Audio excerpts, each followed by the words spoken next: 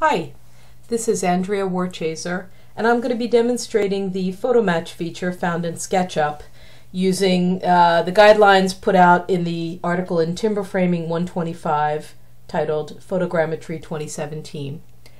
I'm using as my example project the Sandown Meeting House. Here's a photo of it, and I'm going to be importing this photo to match my SketchUp drawing. So the first thing I've done is just draw a box of known width and length that matches the building I'm going to be matching. The height, in this example, I've just picked any height, and I'll be adjusting that as I go along. So I've got my box drawn, and I'm taking a view that's approximately the same view angle as what I have in the photo here. And I'm going to go up and start the photo match now. I go to Camera menu, Match New Photo, pick that photo I want, and there it is. And you can see that the X, Y, and Z axes are quite a jumble, or as in SketchUp, the red, green, and blue axis are in a jumble. First thing I'm going to do is adjust my origin point, or my Z axis, to the corner of the building just to give a good frame of reference. And I'm going to very roughly bring the red and green axes in line with something on the model that I would guess is a level line or aligned with those X and Y axes. I'm going to fine tune it in a minute, but I just want to get close. So you can see that now things are starting to line up. The box is not quite the same size as the building, but the axes are, everything is starting to look a little more proper.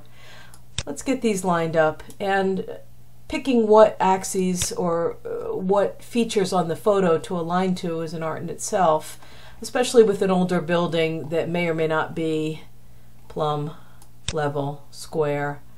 I'm choosing these windows just as my best guess at what might be a level line in the building.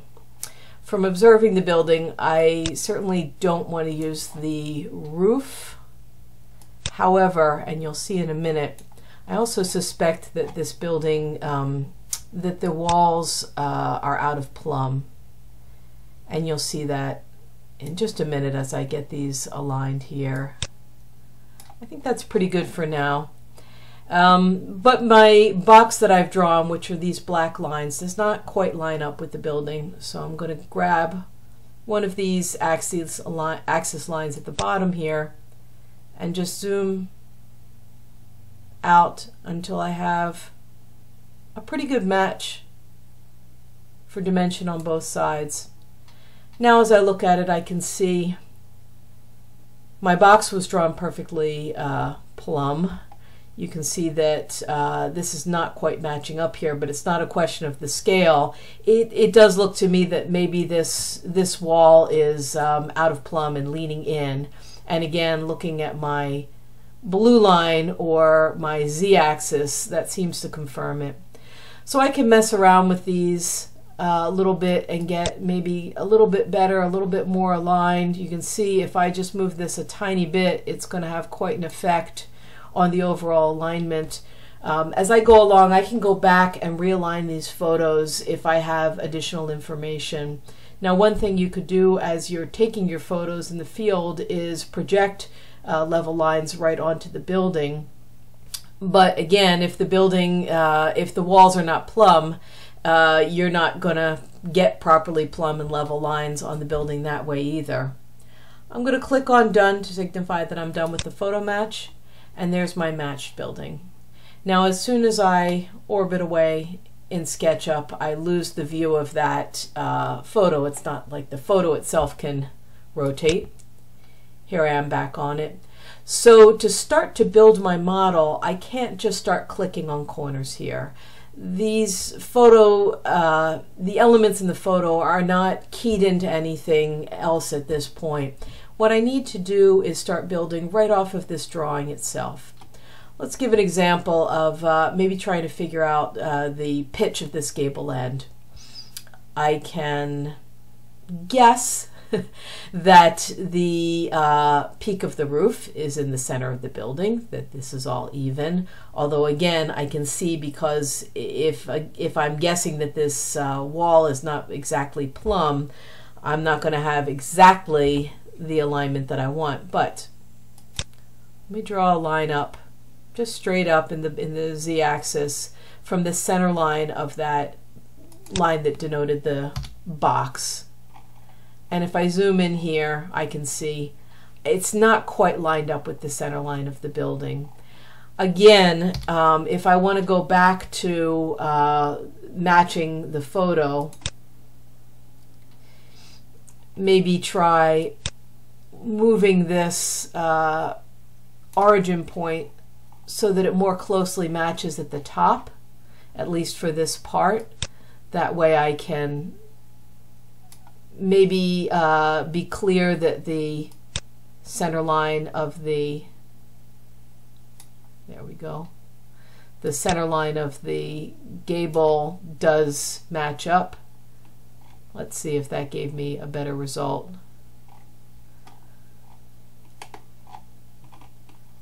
Still need to maybe do a little bit more zooming in and out to get that just right. And you can see how there's a lot of play that comes into play. If I mess around with this over here, now this wall is a little bit out, but I'm going to use this as I've just realigned, just to start to get the layout of my roof line. So if I want to sketch now along that roof line, I still don't have something that's going to pinpoint this edge of the roof, but I can do the same thing here. I can draw a line up really anywhere I've just picked, straight vertical up to nowhere, but now I know that these two lines are right on the same plane as that front gable of the building. So if I pick a line from the perceived peak there down to something that lines up with that line that I've drawn, now I have a line, if I look in this in 3 dimensions, that is in plane with the wall below, and I can start to measure what that roof line is.